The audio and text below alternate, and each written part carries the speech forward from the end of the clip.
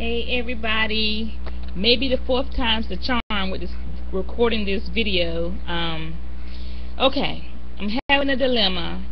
I cannot leave responses to my comments on my page, on my, how can I say this, on the page that the video is on. I cannot leave responses. I have to go through the dashboard, which is something new I think that YouTube started.